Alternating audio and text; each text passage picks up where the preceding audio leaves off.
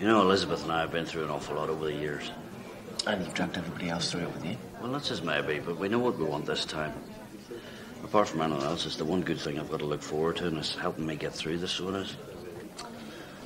Look, Dad, I've been locked up, so I know what it's like. You need something to hang on to. I just don't want to see you and Mum spend another 20 years tearing each other apart, that's all. Well, it's not going to be like that, okay? Not this time. Well, it looks like you've already made up your mind. It doesn't really matter what I think, does it? It doesn't matter what you think. You're my son.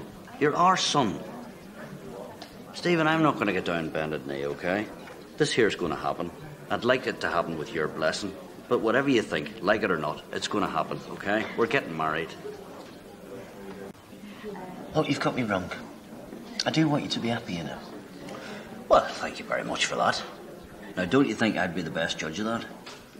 I mean, Elizabeth and I, we are old enough and wise enough to make our own mistakes, don't you think? All right, then, if it makes you happy. It does make me happy. It'd make me a hell of a lot happier if we did it with your blessing. It means an awful lot to me, Stephen, you know that? All right, then, my blessing. Good.